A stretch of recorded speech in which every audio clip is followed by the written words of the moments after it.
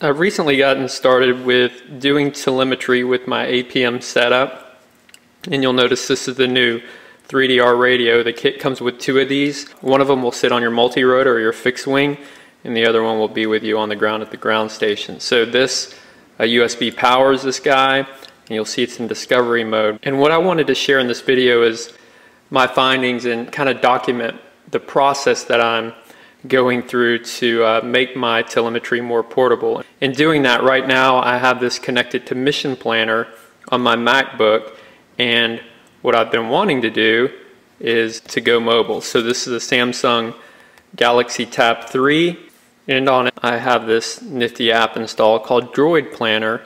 It's available for free in the Google Play Store, and it's developed by a guy named Arthur Benneman with several supporters. So anyway, I highly encourage you to check it out. It's a pretty amazing app, but here's the problem. As part of the new 3DR telemetry kit, you get this, what they call on-the-go cable. And this on-the-go cable will just plug right into your tablet. You'll see I'll go ahead and disconnect this. We no longer have power.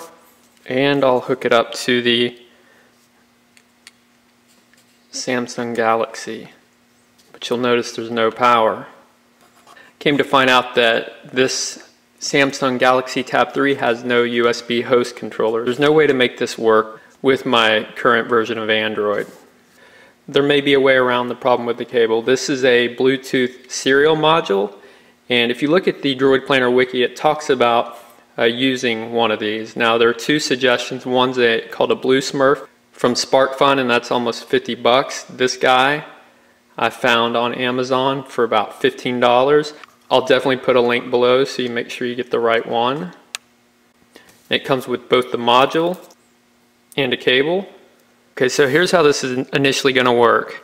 It's going to have DroidPlanner paired with the serial module, and the serial module will then be connected to our transmit, receive, power and ground connectors in the telemetry module. And what's really cool about this setup is I'll be able to use the Samsung with DroidPlanner as my ground control station, but not have anything physically connected. Everything will be done wirelessly via Bluetooth. So I by no means have this figured out how I'm going to do it, but what I'm going to do is at least talk you through the first part of what I've done, and then I'll do a follow-up video or maybe two that shows the final setup. Okay, so initially I'm going to go ahead and power this guy. Now luckily I had these connectors that came with one of my LiPo chargers, and so you'll notice that it's just a servo housing, and I'm going to use a standard servo connector on this end, and then on our module we'll notice VCC and ground. So I'm going to run, so we have our red going to power and brown going to ground.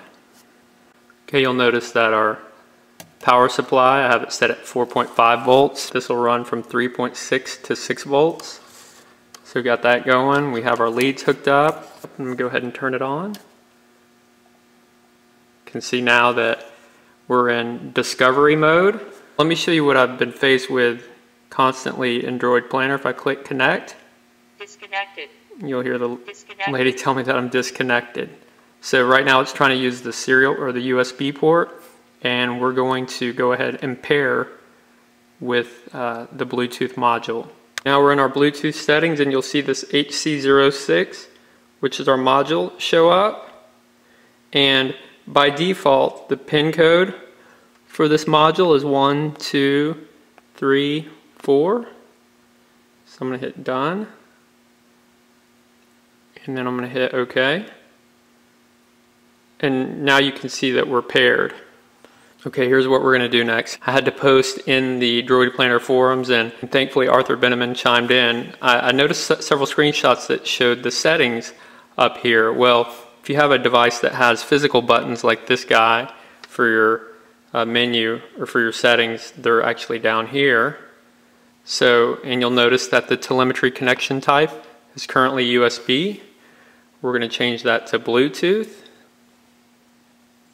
And I'm going to just close out of this. Okay, so now it's configured to use Bluetooth. I'm going to hit connect, and let's watch our LED at the same time. Connected. You can see that it said connected. Now we're constant. So that was the first challenge to overcome, and I'm going to be trying to overcome two other challenges. One is this by default communicates over 9600 baud, and 3DR telemetry expects a minimum of 57.6 baud. So I believe using an AT command we can change the baud rate of this guy, so I'll definitely be sharing how to do that. And then also we don't want to have this clunky power supply at the field, so I'm going to have to find a good way to power both the module and the 3DR radio. So I just wanted to share where I am with that. Hopefully you don't have to deal with all this. You can download DroidPlanner on your Android device and hopefully have that on-the-go cable work nicely. But if not, I just wanted to document this and share my findings. DroidPlanner looks to be an awesome app. It's open source. Arthur's very involved in the community and helping out, so definitely encourage you to check it out. And until next time, thanks for watching.